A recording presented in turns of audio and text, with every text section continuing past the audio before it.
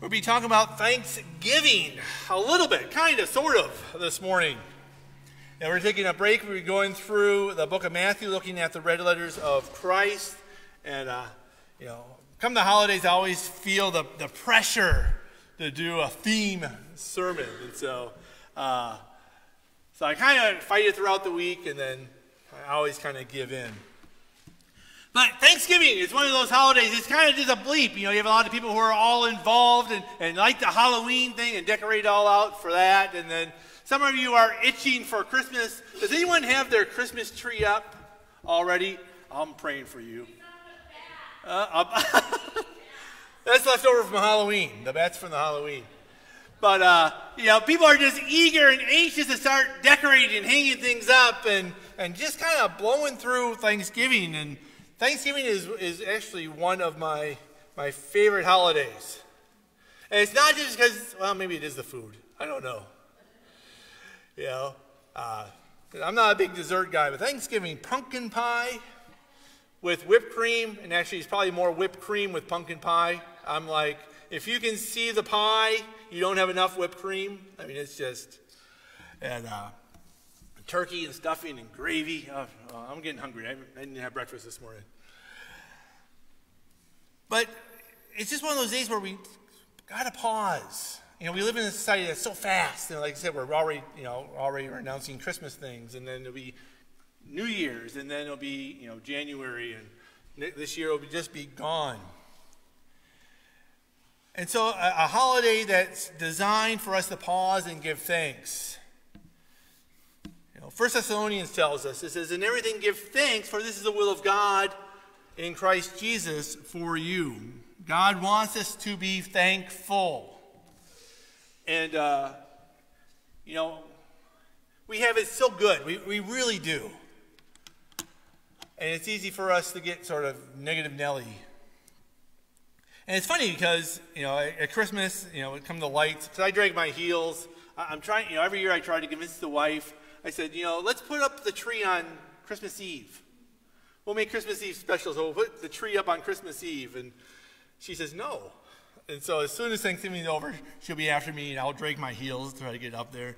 And so my wife, over the years, has called me Scrooge, because especially this time of year, you start getting Christmas music, and I'm like, it's too early, and it's like, what do you want for Christmas? I don't know what I want. This is all those things. So, she calls me Scrooge. And, but I was thinking, I think there's a whole lot more Thanksgiving Scrooges than there are Christmas Scrooges. Right? Just blow past the holidays, not important, and it changes too over the years because, especially when you have young families and everyone, is everyone coming over your place, and then it changes. Now all of a sudden you're going to other people, and then maybe you're not going to anyone in the house. Maybe you're alone, and so all these things kind of play into this dislike for Thanksgiving. And I think part of it too is so much has gone on in the world in the last couple of years that I think we almost feel like we're entitled to be miserable. I remember talking to a lady, and she was talking about all the stress, and she goes, "I'm going to have my nervous breakdown." And so I started talking to her, and she was like, no, you understand. I deserve it. You're not going to stop it. I'm going to have my nervous breakdown, and I deserve it, and I'm going to have it. And she was just kind of reveling in that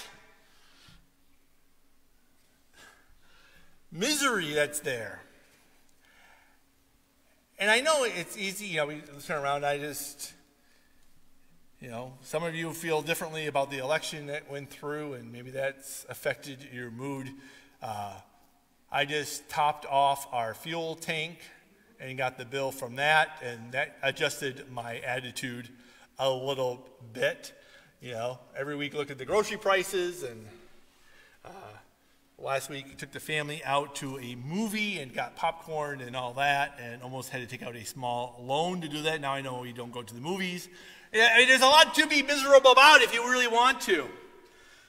So this morning, if you're here this morning and talk about, Pastor, you got to talk about Thanksgiving. I got nothing to be thankful for. Or maybe you're like, Pastor, I don't want to cheer up. I want to be miserable. I'm here for you this morning.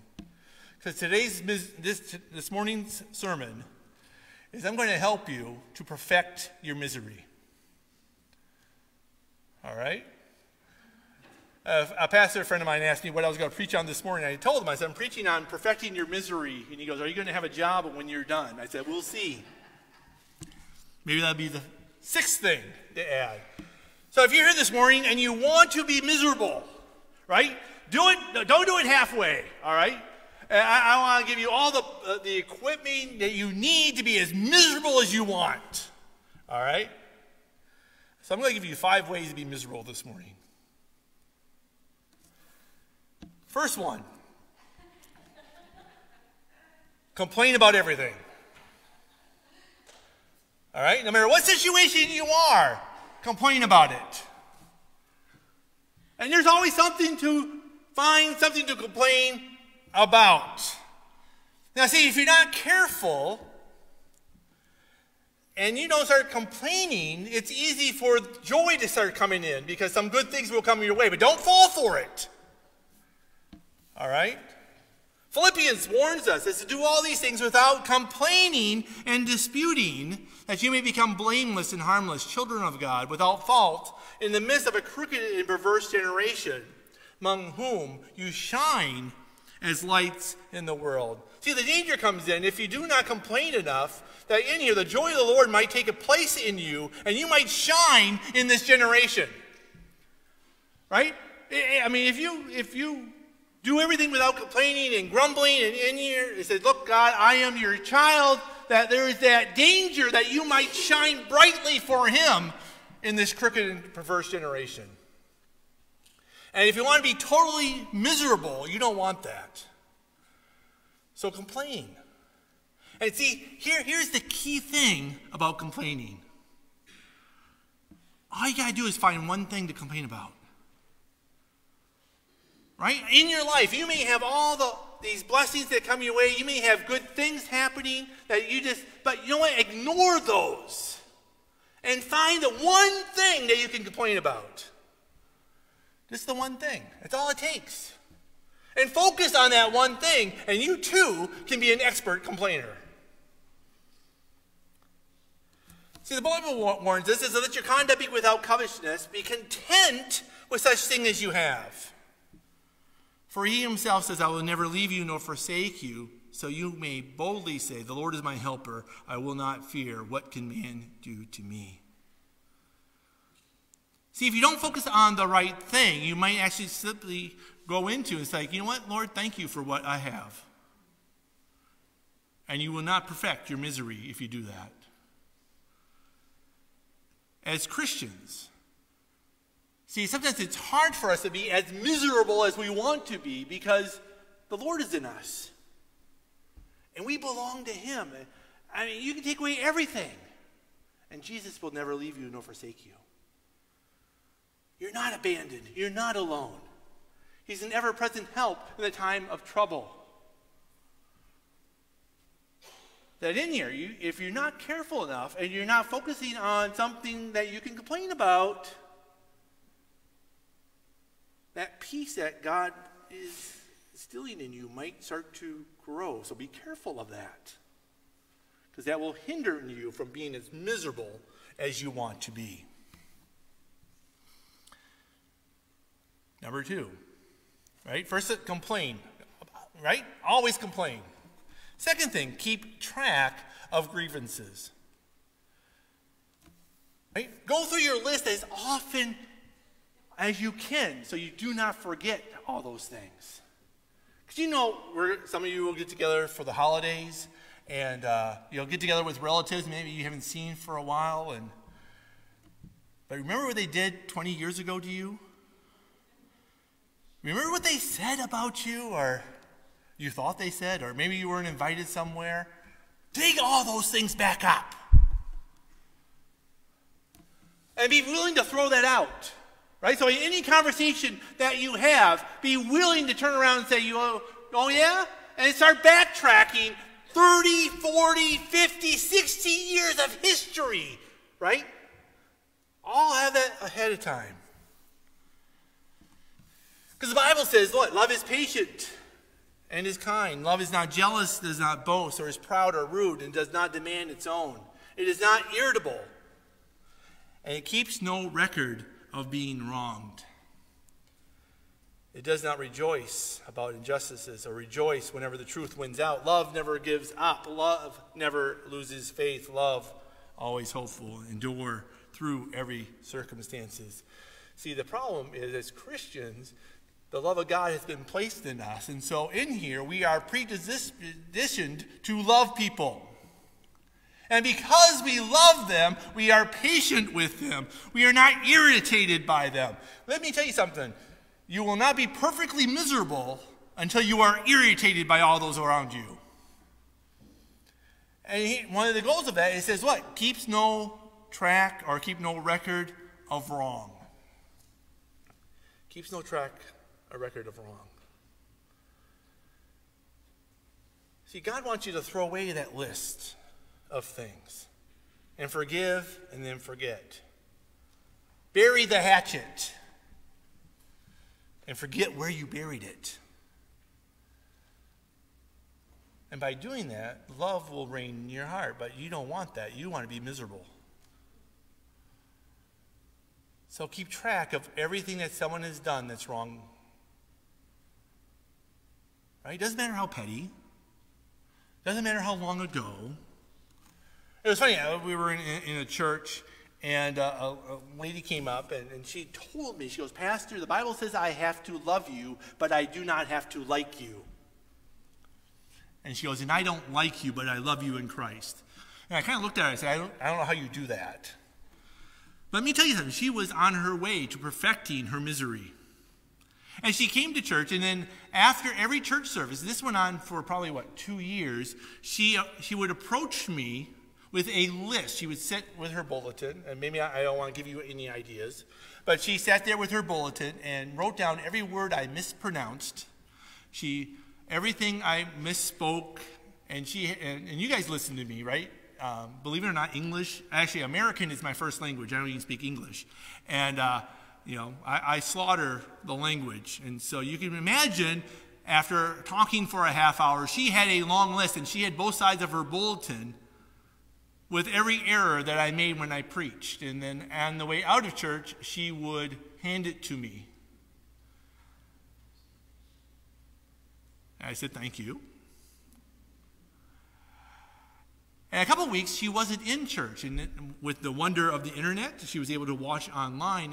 And halfway through, because I thought it was kind of free, because, she's not here this week. But no, she would listen to the sermon. And guess what? I would get an email with everything that I had said wrong. And she felt needed to correct me. And she came to church not with a joyful attitude, but she was extremely miserable, and her goal was to make me miserable as well by keeping track of all the wrongs that I had done. If you want to truly perfect your misery, you can't forgive. You can't overlook. See, not only is it the idea of things that need to be forgiven, right? Sometimes we are wronged, but sometimes there are just things about that person that irritates us. Proverbs tells us the discretion of a man makes him slow to anger, and his glory is to overlook a transgression. See, here the call goes forth that for us to overlook people's faults. You can't help it that everyone's perfect like you are. And so if you want to perfect your misery, I want to encourage you to start nitpicking at everyone's faults. And this is extremely easy. You know why? Because everyone has them. Thanksgiving, you practice this week. Thanksgiving's coming up, and I want you to be well prepared to be miserable. And so this week, just start nitpicking. Things are too salty, or things are too peppery, or maybe it's not hot enough, or maybe it's, right? Start on small things. and work your way up so that when Thanksgiving comes, you can be totally miserable as much as you want. Be careful of the thought process. Because you allow yourself to think of good things. Philippians, Paul told them, he said, finally, brethren, whatever things are true, whatever things are noble, whatever things are just, whatever things are pure, whatever things are lovely, whatever things are of good report, if there's any virtue, if there's anything praiseworthy, meditate on these things. If you want to perfect your misery, you dare not count your blessings. Don't allow positive thoughts to come in. Don't say thank you. Don't be appreciative for what you have, because that will take away from your misery.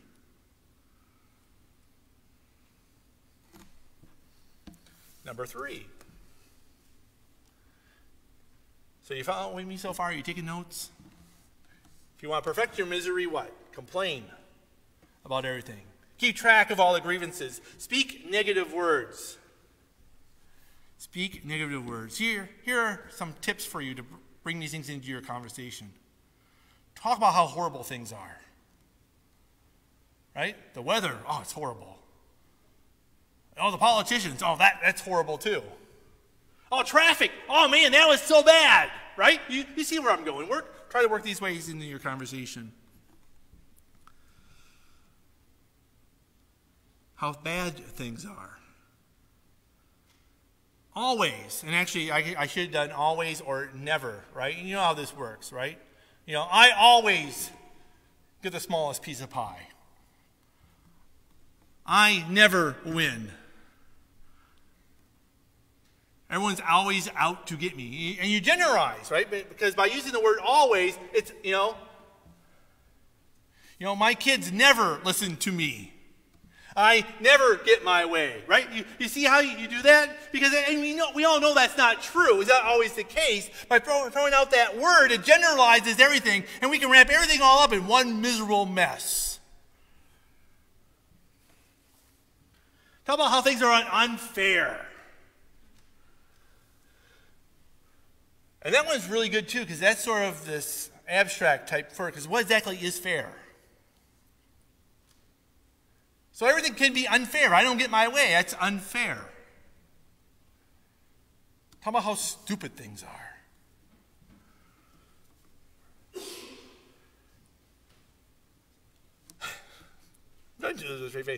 In here, work these things into your conversations as much as you can if you want to be perfectly miserable.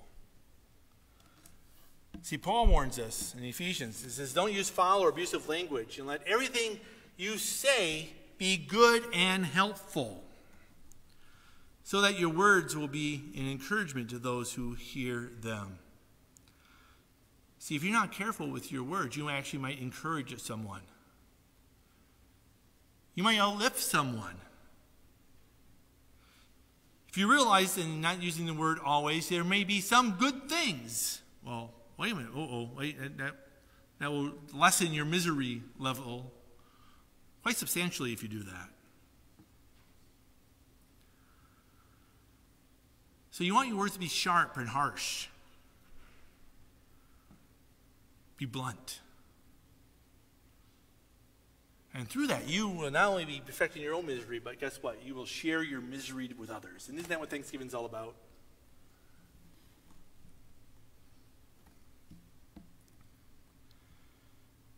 Five ways to be perfectly miserable. Complain about everything. Keep track of all the grievances. Speak negative words. And find miserable friends. Now, at first this may seem difficult to do, but guess what? There are miserable people all around you. And what you'll find is by showing your negativity, in here of showing your misery, you will attract other miserable people. Right? They will find you. I remember I went down to Liberty University, went down to the college there, and in orientation, a huge college, 5,000 students or something like that. And I remember the dean of students addressing the student body. He said, look, if you are here to live for the Lord, to honor the Lord, you will find other Christians, and you will attract them. You don't have to go out and look for it. You will attract other Christians who have that goal. But if you are here to be rebellious, if you are here to cause problems, if you're here to cause trouble, you will attract people of like mind. He goes, it's amazing that you can turn around and within just a few months, and all these people, all of a sudden you'll have people of like mind will attract each other. And if you are truly miserable, you've been working on this list. Pastor, I listened to you. This is the one sermon I kept notes on. You will attract other miserable people that will help drag you down where you want to be. A good example of this is the book of Job. Job lost it all. He lost all of his possessions. He lost his family. He lost his health. And in the middle of that misery that he was going through, the Bible says he would pick on the sores with a broken pot of a jar. The dogs would come and lick his wounds. When you thought he couldn't get any lower, Job had not just one friend, but he had 3 friends. And in here, they wanted to tell Job all the things they thought he did wrong and why he deserved what he got. See, his friends weren't encouraging him. His friends were not comforting him. His friends were what? Adding to his misery. Until finally, after Job, I always say Job is one of the world's longest, shortest books. Because I always think of the book of Job, God tells saying, hey, if you consider Job, and Job gets zapped, and then you fast forward, and then God shows up to Job, and then it's end. But there's a whole 20-some chapters in the middle where Job is contending with his friends, and his friends keep pointing the finger at him and keep running him down. And finally, in chapter 16, this is Job. He says, and I have heard many such things. Miserable comforters are you. If you want to be truly miserable, find miserable friends. Find complainers. Find someone who's already perfected their misery and hang out with them, and you might pick up a few tips along the way. But they will feed you in your misery. Most of all, I do want to warn you, avoid church because you might be accidentally blessed. See, what happens is, and sometimes we can't help it, you want to be miserable, and you want to find miserable, but you come to church and you find people who are excited and love the Lord, people who are thankful. Be careful, because that may rub off on you. And you might get together in a service and you might enjoy the song. You may find yourself tapping your foot, humming along. And if you are not careful, you will undo all the misery that you kind of compounded upon yourself. And you have to start all over again. That you may find people who do love you, who do care for you.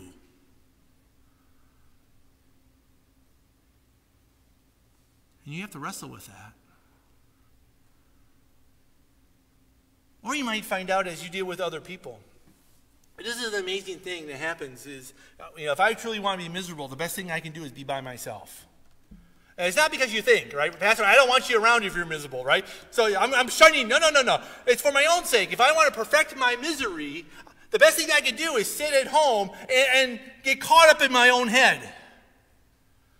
And talk to myself about how miserable I am, how bad things are, how no one cares. I have to get caught up, and then I can go through all these things in my head. Because if I get out and I start looking at other people, I might realize some things, that things aren't as bad. The book of Hebrews tells us, and not neglecting to meet together as the habit of some, but encouraging one another, and all the more as you see that day approaching. Look, as we go forward and we serve the Lord, as we come together as a church, that we are in this together, and there is encouragement that happens when you get together with other Christians. And if you want to be truly miserable, the last thing you want is encouragement to mess that up for you. And as I work and serve other people, focus will start to be taken off myself and onto others. And you got to be careful of that, because that will start bringing joy into your life. See, because the last key to truly perfect your misery is to stay self-centered. It's all about me, me, me, me, me, me.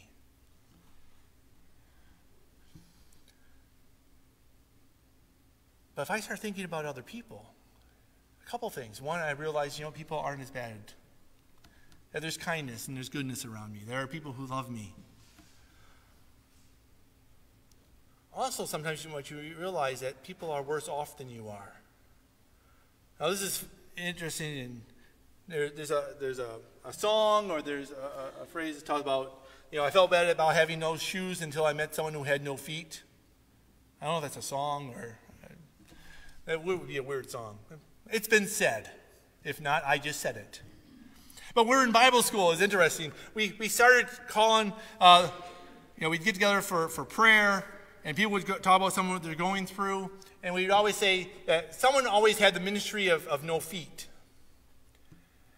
And what that means is that sometimes as you get together with people and you start talking about things, you realize, someone is worse off than you. As you look around, someone is sicker, someone else is having more struggles, or maybe someone's having more financial issues, right? We look around, we look at, man, that things aren't so bad for me because it's worse for someone else.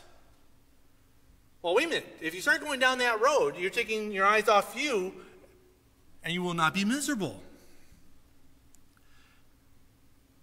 But the goal of this sermon is to help you in your misery. I want to help you to be the most miserable person that you can be. Perfect it. So don't think about other people. Get caught up in your own life and develop the world's smallest pity party, because it's just you. See, Philippians says that each one of you look not only on his own interests, but on the interests of others. See, God knows. As I go through and I start looking at other people, and I start encouraging other people, and I start ministering to other people, that brings joy into my life. And you can't have misery and joy at the same time. So I'm here to try to help you this morning.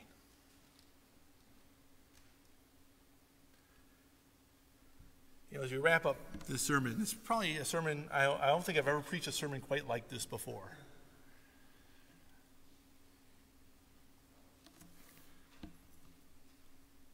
I told my pastor friend, I'm preaching about perfecting your misery, and hopefully I gave you enough tips to help you be as miserable as you want to be.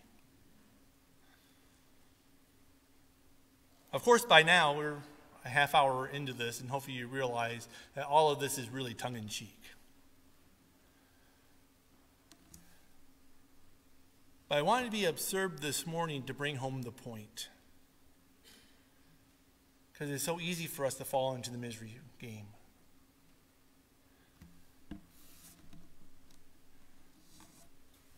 And so the goal is really to be not perfecting our misery.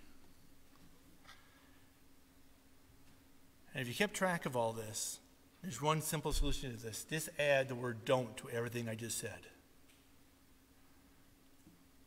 It's really that simple. God doesn't want you to be miserable. He doesn't want you to wallow in it. He wants to give you his joy, his peace, his comfort in all these things. So all these points, if you just go back and if you put the word don't in front of it, you will have a great Thanksgiving. So don't complain about everything. Folks, we have so much to be thankful for. Don't keep track of all grievances. Leave it in the past. Leave it there. You don't have to bring up and hash everything over the last 20 years, even the last 2 years, the last 3 years. Let it go. There's a ladies group in my last church, and they call it, use it the toilet philosophy. And I was like, what in the world is that? And they're like, just flush it. I was like, I kind of like that. It's kind of crude, so I won't say that from the pulpit. But I think some of us just need to take some of the stuff in our life and just flush it. Don't speak negative words. I was writing this all out, and I was thinking of John Maddox, and he always reminded me, he goes, it's just as easy to lift someone up as it is to tear them down. Bring encouraging words, uplifting words. Don't fall in the trap of always and never. And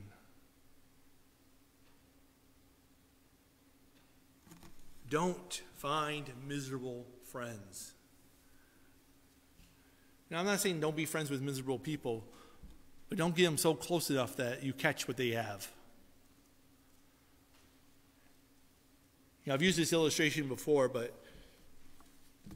with your friends and environments that you're in, are you a noodle or are you a pepper? And this is you guys know I like spicy food. And so I love this illustration, and so as long as I'm here, I'm going to bring this every once in a while. For me, it just makes perfect sense, so I apologize if this doesn't work for you, but this time of year, I don't know if anyone had a Vietnamese soup called pho or pho. My daughter raised her hand. Okay, that's my kid. If you ever get a chance, it's a Vietnamese soup, comes in a big bowl, and it has rice noodles in it. And it's funny because you throw the rice noodles in there, and they all kind of limp and kind of float around. They really don't taste like anything. And one of the things I like to put, it's kind of like a beef broth type of noodle. It's really nice, warm in cold days.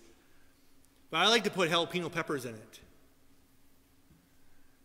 And it's funny because when you put the peppers in there, the peppers don't take the taste of the noodle. The peppers have an influence on the noodles, and now the peppers taste, permeates everything. If you are in a situation, ask yourself, am I a noodle? Am I taking on and absorbing all the flavors around me? Am I becoming just like all those people? Then you need to get out of that situation. But if you're a pepper and God has put you there to flavor everyone else, if you are there and you're able to uplift and encourage, if you can have an influence, then maybe the Lord has you there because someone else is working on their misery.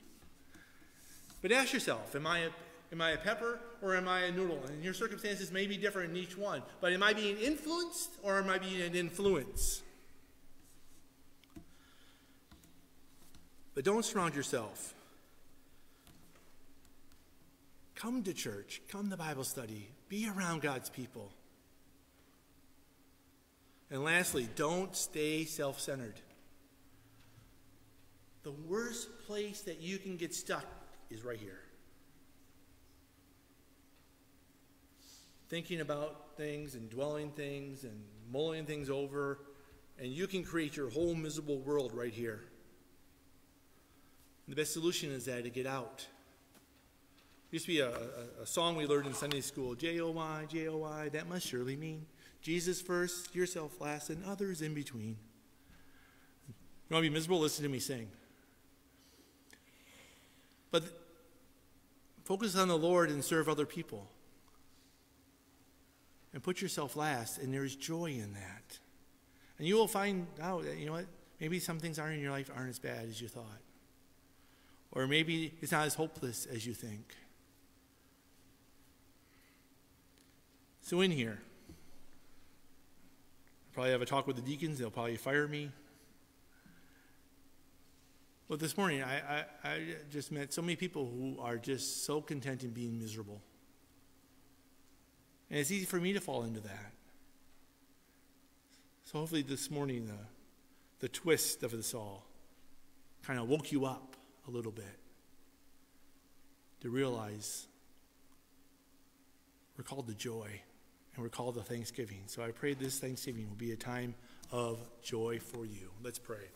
Our Heavenly Father, Lord, help us to be thankful for what we have. Lord, help us to have the joy of the Lord in our lives. Lord, help us to not be miserable. Lord, that is so easy in the flesh. But Lord, give us your peace. That this season, we can reflect and truly have a Thanksgiving what it's supposed to be. Not about the turkey, not about the pie, but truly to have a time to stop and say thanks. And we ask this in your name.